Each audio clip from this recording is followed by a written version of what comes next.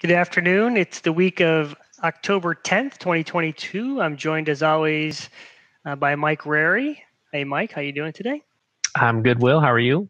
We're having a beautiful, beautiful day here in the Midwest. It's going to touch 70 today. I think this is the last of the nice days. So I got some pink on to celebrate. Cool. Also, going to celebrate an up week.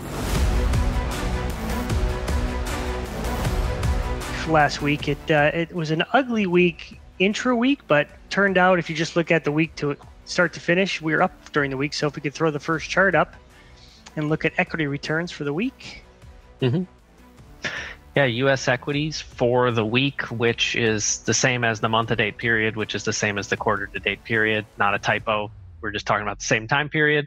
The S&P 500 or U.S. large cap stocks up almost 1.7%.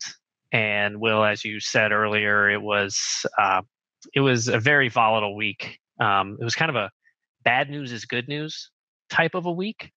And in first 2 days of the week, the S&P was up over 2.5% on that Monday and Tuesday, and it was really bad news. Job openings declined pretty dramatically, and then we also had ISM services PMI, particularly the prices paid, come down, which typically that would be bad news, but because that means maybe inflation is going to start cooling, that was actually good news for markets. And then the next 3 days of the week, the S&P was down about 4%, having its worst day on Friday, and that was because it was sort of a good news is bad news type of a situation, where the jobs report that came in on Friday, it showed the unemployment rate went down. It showed wage growth was still relatively high, and those things ultimately meant, inflation may stay higher for longer, and the Fed might have to hike interest rates more than people expect. So, same type of stuff we've been seeing pretty much all year. Yeah, the back half of the week was that the Fed pivot there's no hope based Elusive. on that data. So hope is not a strategy for the Fed here. And I guess the other interesting thing last week was rates kept going up. And we'll put that into context with the pretty significant uptick in oil prices last week also. But let's look at fixed income first. Mm-hmm. Yeah, looking at fixed income, the higher quality areas of the bond market seeing negative returns for the week.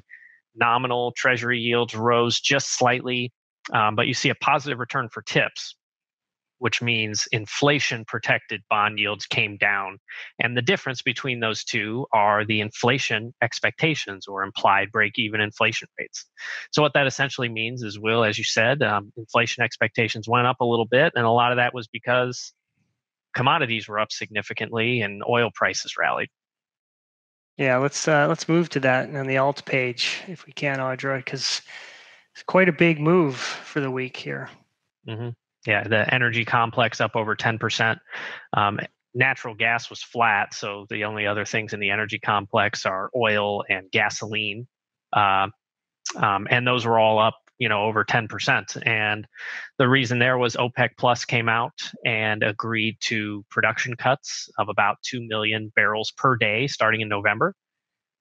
Of course, the reality here is OPEC Plus has been not fulfilling their production quotas. They've been producing far less than targets basically since COVID. Mm-hmm. So even if they were to reduce their targets by 2 million barrels per day, that really doesn't have any impact on actual output. So it was more just the idea of it, the gesture, signaling to markets that, hey, it might be a while. Anytime we make progress here on commodity prices coming down, it seems like there are people in the world that don't like that and want to keep them elevated. So, yeah, and just from our framework standpoint, we're still showing that inflation is high and rising. Although we feel like it's cresting, it's still showing in the data that it's rising. So, not yet quite the moment to start buying fixed income. But let's talk about the sort of the impact that those rate increases have had on mortgage rates, because we did see, I think mortgage rates eclipse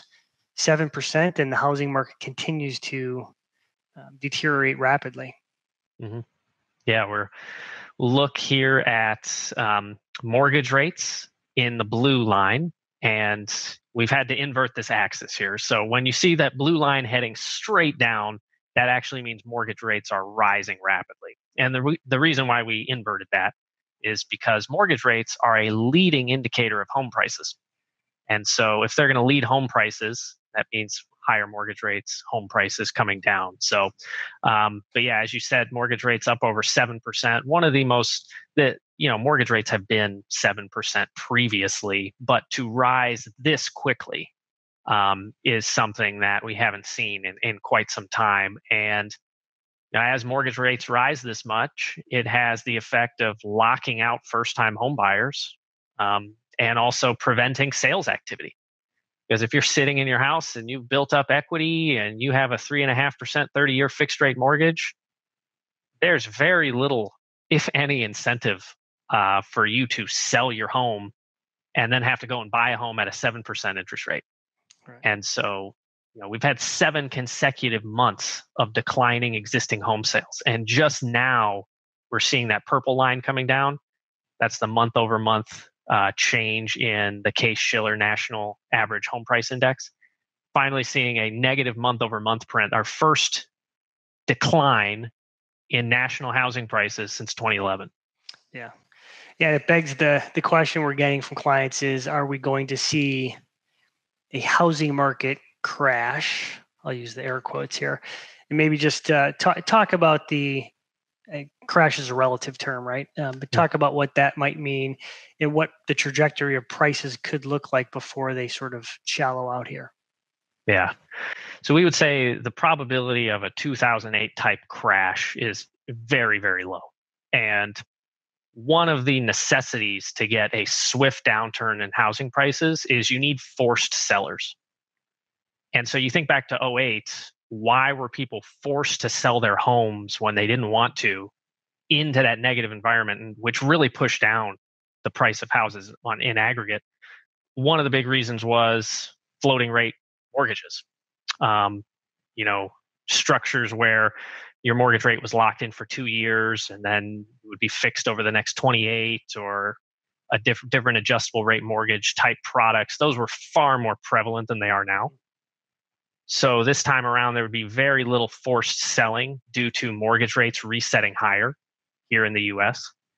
One of the other necessities of forced sellings, or things that we typically see when there's forced selling in the housing market, is people losing their jobs rapidly, which is not something we have yet seen in this cycle. We continue to see monthly non-farm payrolls gains, and the unemployment rate is extremely low.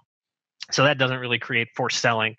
So it's tough to see right now how we would get the forced selling required to create a big downturn in housing prices. And this month over month obviously is alarming. But you put that in the context of the gains we've had, and basically it takes the index back to May 2022 levels. And on a year over year basis, housing prices are still up 15%. Yeah. So yeah, it's like I said, it's relative. If you bought last year at this time, the chances your price will continue to decline significantly is probably high. But if you bought 5 years ago, 10 years ago, it's all relative, right? Mm-hmm. Yep. So let's talk about the impact of housing on inflation, because as I mentioned earlier, we should be sort of at the top here, or putting it at top here soon.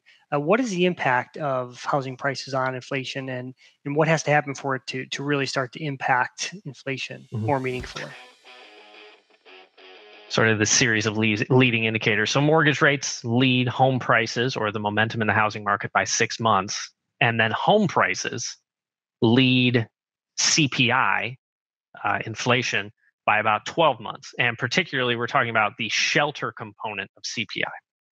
So home prices aren't directly reflected in CPI. What you get is the shelter basket, which includes things like rent of primary residence, which we know if you're renting an apartment, you know what that's been doing recently, or owner's equivalent rent, which basically means you estimate if I right now were to rent my home with no furnishings, no utilities, what could I get in terms of rent, for example, if I own my home.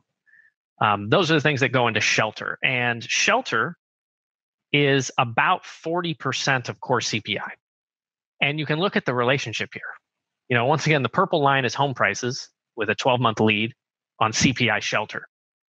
And all this means, this lack of momentum, or this downturn in momentum of home prices that we've seen here recently, is this green line hopefully stops going up over the next 12 months and just goes sideways. But even if it just goes sideways, you're still talking about 12 months from now, a 5% roughly year over year increase in shelter. And that's 40% of the core CPI basket. So the Fed would view this and say, all right, we've done a lot here to push up mortgage rates. We've sort of stopped the bleeding here in terms of how the housing market impacts inflation, but we're just getting started. I mean, we need to get this purple line down probably somewhere near 5% on the left axis. And that would equate to shelter CPI running about 3%. And at least then we have a shot at meeting our 2 to 3% inflation target. So really just getting started. Yeah, and more evidence that there's no Fed pivot coming potentially anytime soon. So the impact of this on inflation, let's throw up our inflation forecast, because this plus the increase in oil prices, like, are we going to see persistent sort of stagflation, or are we going to see this start to roll over? Yeah. So based on our models, what we're looking at in the next 12 months is we've probably seen the peak in year over year headline CPI. So that's the dark blue line. You can see our forecast out the next 12 months. And the reason why it should start to come down is because, yes, although we saw gains in commodities last week, by and large, commodities are down from their sort of May, June highs. And that's going to have a negative impulse on headline CPI, which includes food and energy, and other things within the headline CPI basket that are less sticky, things like used cars, for example, even new cars. We're seeing those prices come down. So that's good news. We think, headline CPI is definitely high and falling over the next 12 months. But the core CPI is going to continue to be a pain point for the Fed. So a reminder, we're getting CPI numbers for September this Thursday. And what they're likely to show is core CPI on a year over year basis went up again. And our estimate is in October, it's likely to go up again. And it's because of things like shelter, medical costs, things that are unavoidable. If I want to avoid paying too much for a used car, I just won't buy a car. But I can't avoid, not paying for shelter or medical costs. So that's going to be the pain point for the Fed, and that's going to take longer to come down. Probably not until spring next year is when it's really going to start coming down at a pretty fast rate. Right. So all the more reason to sort of state the point that it's going to be very hard for the Fed to do anything except fight inflation for a while. Yep. Maybe just as we transition into liquidity, talk about the Fed balance sheet runoff, what the status of that is, because it's, I guess, less than advertised as we've seen so far, and what that does to liquidity. Yeah, definitely. Yeah. So we throw up the liquidity forecast, you can see exactly what you were just talking about there, Will. So everybody who's been following this chart that we've been doing, you've seen in our forecast area, it's pretty much just been low and low. And we have recently revised some of the estimates in our model about the pace of the Fed's balance sheet runoff, because they have been consistently underperforming the expectation. The idea is that at this point, they should be reducing the size of their balance sheet by $95 billion a month. And that's $60 billion worth of treasuries and $35 billion worth of mortgage-backed securities. But they've been doing less than half of that. And the reason is, if you're like and so as we adjust those forecasts, you see that light blue line actually starts to tick up a little bit, showing signs of life. Still nothing to get overly excited about. It's still very low, but some signs of life there. And so the reason why we had to revise those expectations is, if you're an institution like the Fed and you own a pool of mortgage-backed securities and you're waiting for them to mature and roll off your balance sheet, well, what you've been experiencing here, particularly over the last few months, is these things have not been maturing. You haven't been getting prepayments. And how do you get prepayments in a pool of mortgage-backed securities?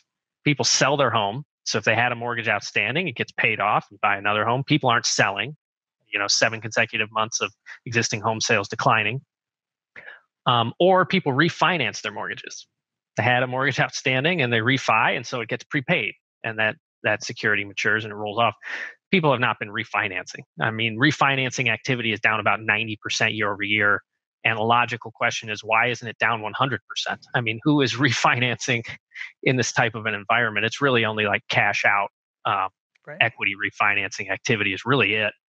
And so, now it begs the question, are they actually going to sell securities? They haven't done this. They let the securities mature and they roll off. But selling implies a different level of, or bringing upon a different level of market instability or market risk, apparently. And this is something they said they haven't talked about yet. So we expect they're going to continue to underperform their target because of our outlook for what's going on in the housing market. Yeah, absolutely. And I think that in terms of liquidity and its impact on near-term equity prices, just talk about the relationship of that and the correlation we see between the two. Yeah, on sort of a real-time basis, if you look at something like net liquidity, which is Fed assets minus the Treasury General Account minus reverse repo, and that number is sort of the true measure of money supply out there that can be used to buy assets and grow the economy, et cetera. You can look at that on a real-time basis, and it's led the S&P 500 with about a 2-week lead since COVID. And so, liquidity is going to keep coming down. We're basically showing maybe it doesn't come down as quickly as we forecasted a month ago, but still going to be coming down. And so that should continue to act as sort of a force of gravity, being a consistent headwind for equity prices. It's just going to be tough to overcome. Yeah. Okay, let's shift gears. Throw up the growth chart here. One of the things I want to mention is, I think it was Atlanta Fed GDP now just came out 2.9% Q3 GDP. So give that context in terms of everything we've just said. How do they show a almost 3% GDP print for the quarter? Yeah, well, it's actually quite a bit of statistical wonkiness, if you will. So the Census Bureau put out advanced leading economic indicators for things that are very volatile to predict within the GDP basket, which are things like net exports and inventories. And they were revised dramatically higher. So if you've been tracking the Q3 estimate, Atlanta Fed's Q3 estimate for GDP, it got as low as 0.1, 0.2%, and then shot up once that data was released. So and we track that measure, that's a tremendous amount of statistical wonkiness there. But that's why we wanted to show this chart, because this does not change the consensus for this year or next year. Low and falling growth expectations. So the dark blue line is consensus for 2022 real GDP growth is still 0. It was 0.1 last time we looked at it, but now it's 0. And you can see the light blue line shows how expectations for 2023 real GDP have come down. They're down below 1 for next year.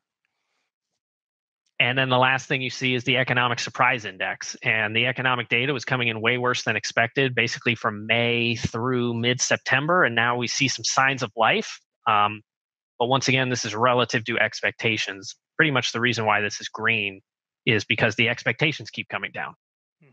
Eventually you right size them and they're easier to beat. And then the labor market has just continued to defy expectations and come in a bit stronger than expected. Yeah.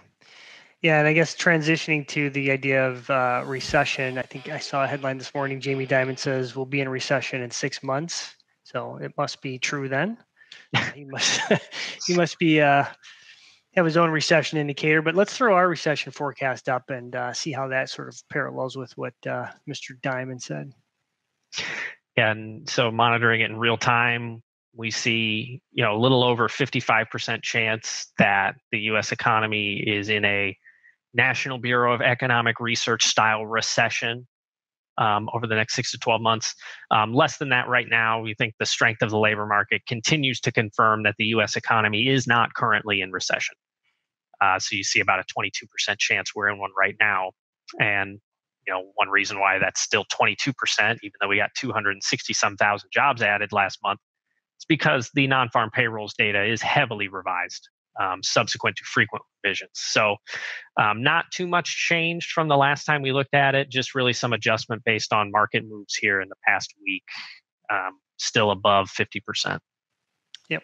All right. I know we have some questions in the queue. I can see them here. So Audra, if you want to throw the first one up. Is it better to continue investing while prices are high and falling, or should I wait until prices are rising again? Okay. Yeah, better. Find better. Yeah.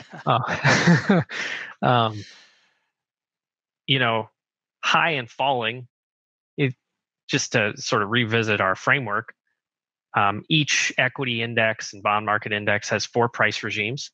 The best for the stock market is low and rising. Second best is low and falling. And then the next best is high and rising. And then the worst is high and falling. So is it better to invest while prices are high and falling? Well, in our framework, it's not better. It's the worst of the 4. But once again, this is a matter of time horizon. If you're a very young, long-term investor, 40-year time horizons probably doesn't matter. But is it better, or should you wait until prices are low and rising? Well, in our framework, we're going to wait until they're low and rising before we start going overweight, making significant investments in equities. Yeah, especially when you can get a 4% yield on a 2-year treasury. Right. I mean, it's nice to get paid to wait. So, all right, let's throw up the next question. If inflation is above 8%, why does it make sense to invest in bonds that return only 4%? I'll tell you what, whoever's writing the questions this week. First things that come to mind would be 8% headline CPI is a trailing number. Right. It's over the past 12 months. Would it have made sense to own a 10-year bond over the last 12 months when inflation was running 8%? Obviously, no. Right? So this is more about expectations.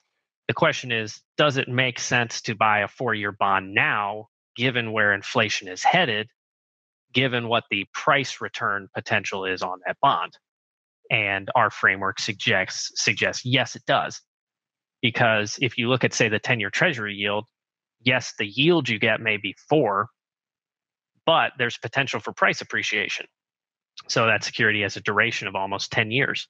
So if interest rates at the 10-year point go down just 1%, over the next 12 months, you would get your 4% yield plus about 10% price return. So you get 14. And you compare that to what inflation is likely to trend at over the next 12 months, and it will make sense. Right. So that's how we look at it. Yeah, absolutely. I mean, it's completely logical. You have to look at it forward on a forward rate of change basis, and you have to sort of get your timing right? Because we've been sort of waiting on Godot here for the actual fixed income trade to start working. We're not quite there yet, but we feel like we're pretty darn close. And as soon as we're ready, we'll be pulling the trigger on those. Early is tough, but there's absolutely zero value in being late. Yeah. So you don't want to be late. I would rather be early. All right. Next question. Does liquidity go lower when people lose their jobs and are making less money? Well, for them it does. It's a good question. So yeah, when we say liquidity, we translate that into growth rate of the money supply.